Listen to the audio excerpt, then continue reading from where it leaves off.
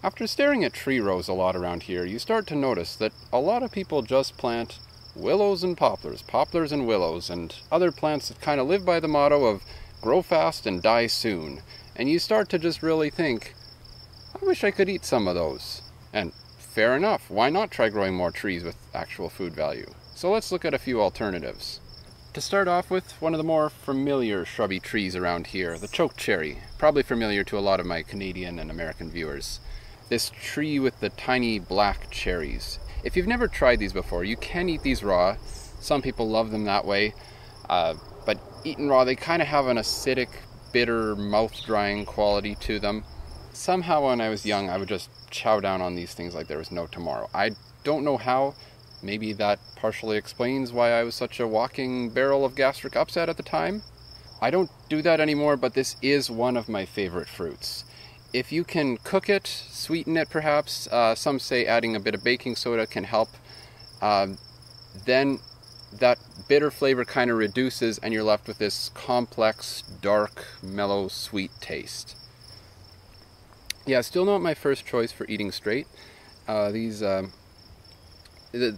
kind of makes your mouth feel like it's made of a rough carpet inside, but the flavor itself is good and it's weirdly addictive.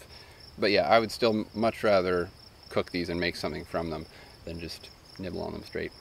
This is a favorite still in some parts today, and historically even more so. This was a very important fruit for a lot of the indigenous groups, and for some groups, even their most important fruit source. This was one of the main fruits used in pemmican, this traditional mixture of meat, fat, and fruit, which the indigenous and some of the early settlers used and traded and even fought some battles over. It was a very efficient and energy-packed way to store food, and it had a lot of vitamins such as vitamin C from the fruit that was used in there, and in the case of chokecherries, also a good source of stuff like anthocyanins. The fruit's got these big pits in the middle, which you can separate out with a food mill. Apparently some people do pit them individually. I have an indigenous cookbook that tells me to do that, but I don't know how to do that in a way that doesn't go slower than a dugong through molasses. If you have any ideas on that, please let me know in the comments. I'm pretty curious how that works. Like most cherries, the pits here are poisonous, but apparently those toxins will dissipate out if these seeds are crushed and dried. So many indigenous did actually just crush these things whole, pits and all, and just dry the resulting mash for future use. Leaving the pits in there does definitely change the texture, probably not to everyone's liking, but it does add some protein and oil to the mix. But the fruit is great for jams, jellies, juices, sauces, all those sorts of things. I've never tried it before, but I imagine it would make a pretty good barbecue sauce. Popsicles too. Boy howdy, what I wouldn't do for a chokecherry popsicle right now. One caveat with these. While they are a great tree for growing, great for shelter, great for feeding wildlife as well as humans, they are very susceptible to black knot fungus, which, as far as fungi go, it's not winning any beauty pageants. And it will stunt the tree's growth. It is very common here, actually often the easiest way to identify a chokecherry tree in the forests, but it's worth noting, but this is still a great tree.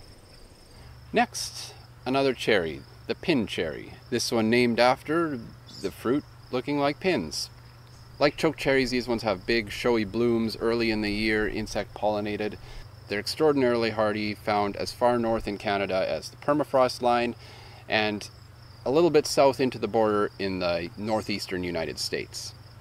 The fruit are very much like a small sour cherry, though I would put the flavor a bit closer to currants. Some people find them a little bit bitter. I've never really had that issue, but yeah, very small, but packed with a lot of flavor. Again, really good for making jams, jellies, juices, anything you would really make with cherries or currants. One other caveat with this one, or I guess two, this one is also susceptible to black knot like the chokecherry. I keep pointing at this willow as if it's a pin cherry, but I just couldn't find a pin cherry to film in front of. But apart from the black knot, these are tasty, but not that efficient to harvest. See, they tend to have a lot of fruit, but just the way it's situated all around the tree, it's a lot easier for birds to eat them individually than it is for humans to pick them in bunches. So if you're willing to put in the time, These are a good fruit, but I think for me these will always kind of remain just a fun nibble along the trail. One further fact about these, they can be shrubs, but they can also get quite large. Reportedly, in some parts of the Appalachians, even up to 30 meters tall. Generally, though, they're more in a modest 5 to 15 meter range. Very quick growing, though, and very good at handling dry, gravelly, or sandy soil. Depending where you're from, this might be quite familiar, but around here, it's almost entirely unknown, even though it does grow in a few parts of Manitoba. Hackberry. Now, I'll warrant, hackberry doesn't sound too promising in the palatability department, but fortunately it's tastier than it sounds. The name hackberry is thought to come from hagberry, which sounds almost as bad, but it's the Scottish name for the bird cherry, another similar looking fruit. Sometimes hackberry gets called sugarberry, and sometimes people argue, no, that name should be reserved only for this other fruit in the same genus, so I don't know, I'm just sticking with hackberry. This can get to be a pretty hefty tree, typically in the 9 to 15 meter range, but under the right conditions, it can be up to 40 meters tall and live up to 200 years. It's got really neat bark patterns once it's mature, with these really wide and deep grooves running throughout. It's nice looking, makes decent shade, grows well in many different environments, holds up well to the pollution in cities, and of course there's the fruits, which ripen in autumn and sometimes stay on the tree into the winter. Opinions are a bit divided on this one. There are quite a few other species of hackberry present throughout a lot of the world, and many of them have historically been quite important and valued food sources. That includes North American ones like this, where some indigenous groups would eat them raw, cook them with meat, mix them with fat, often grinding them up, seeds and all. Some have actually hypothesized that the lotus trees in Homer's Odyssey were based on a species of hackberry, which the island's residents were so enamored with that it caused them to forget their previous life and just live in contented lethargy. That's pretty high praise for the fruit. On the other hand, some people find them kind of underwhelming and pretty bland. I think it varies a lot from tree to tree and species to species. What I've tried I've liked, but that's a pretty small sample size. And these have pretty hefty seeds. The actual fruit layer is fairly thin. Many people simply crack them with their teeth and eat them with the fruit. But be careful, because the pits can occasionally be very hard in certain trees or certain species. These are kind of unusual amongst fruits, and this might be part of their desirability in that they have appreciable amounts of not just sugar, but also proteins and fats that are digestible even without cooking. To use these in food, you'll have to either separate off that flesh, again, probably easiest with a food mill, or you could grind them with the seeds and cook them like that. You could do like the Comanche and a few other tribes and add a little bit of fat to that mix to make for a richer taste. Again, even if you don't eat these, they are still a great tree to plant in a lot of places. Good for a lot of wildlife to provide food, and an interesting tree, and one that really should be more well known around here. But on to the next one. Now, if there's one thing Manitoba could use more of, it's nuts. Not that we don't have our fair share of folk with strange ideas, but here's a butternut. And what a pleasant looking tree. I mean, it's a bit slow growing, but they can get up to 20 meters tall. And this one, it is a drought right now, so this is looking a bit sparse, but in a good year you'll have a nice, full, big round shape. And these are the nuts. They're a type of walnut, sometimes called white walnut. In fall, assuming you can outrun and overpower the squirrels, you will get a pretty hefty crop of these little things. These are pretty tough to crack. The only ways I could find to get them open was with a table vise or with a hammer, so hard to open them up intact, but they do have a good flavor. I would say somewhere pretty close to a walnut, but with almost like a hint of coconut to it.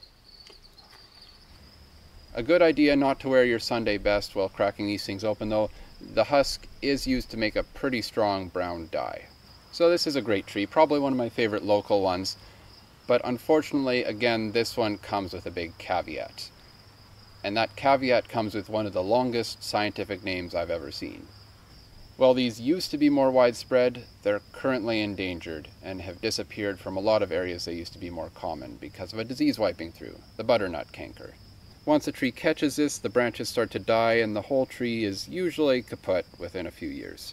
So, while you can still buy these trees, and they might grow well if like this, you're in an area where there aren't many others to spread the disease, this risk is still there.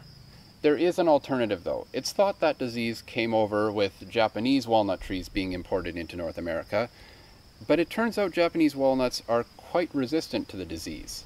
So a hybrid has been made between the butternut and the heartnut, a variety of the Japanese, resulting in the buartnut or buartnut. I'm not sure exactly how you're supposed to say that. I can't think of a good way to do so.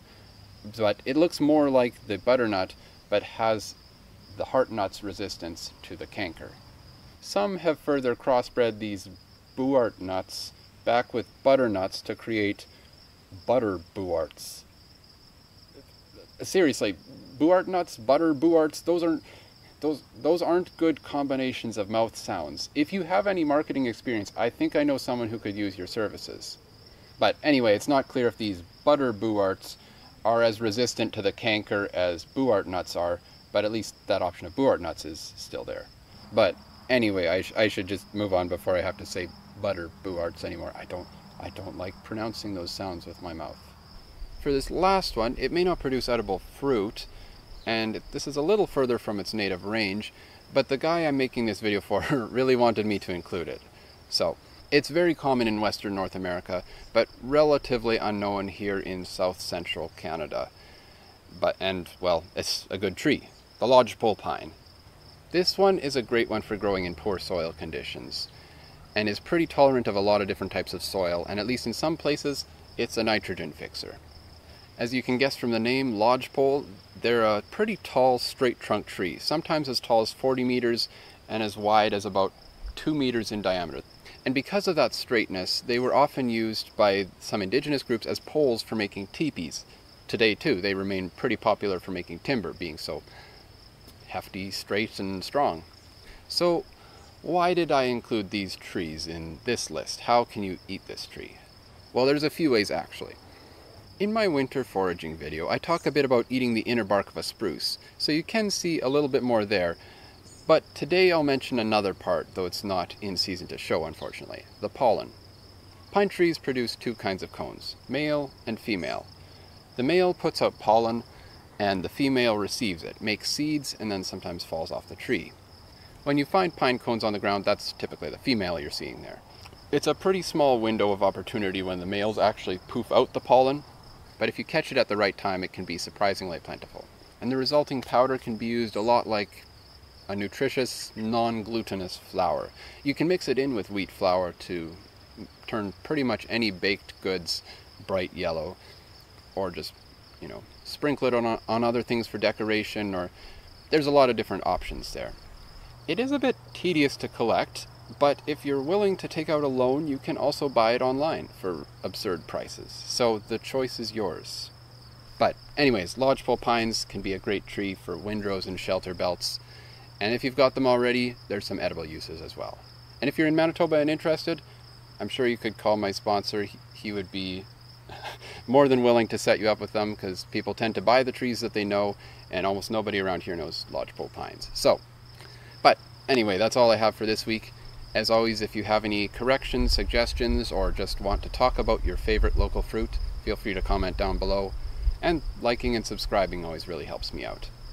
This video was brought to you by the Stanley Soil Management Association. The SSMA is a non-for-profit organization that offers various ecological goods and services throughout the Pembina Valley Watershed District and beyond. In addition to providing tree sales to landowners, they've planted well over 600 miles of shelter belts since 1987, or somewhere over 700,000 trees. So a big thank you to them for supporting me in doing this, and for more tasty, useful, and otherwise neat plants of Canada and the world, join me next time on Ambling with Sam.